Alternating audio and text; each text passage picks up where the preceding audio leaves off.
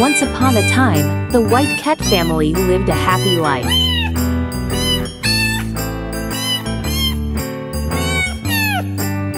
But there's a big, vicious black cat in town.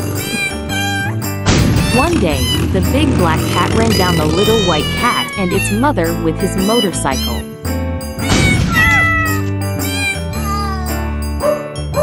Mother, in order to protect the little white cat, was seriously injured. The little white cat shouted for help, but the big black cat was laughing. Until the police car arrived, the big black cat fled on his motorcycle. Mom died in the end. The little white cat decided to start studying and exercising. He became a cop.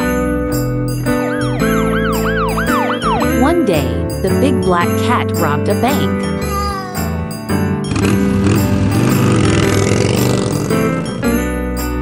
The little white cat chased the big black cat in the police car.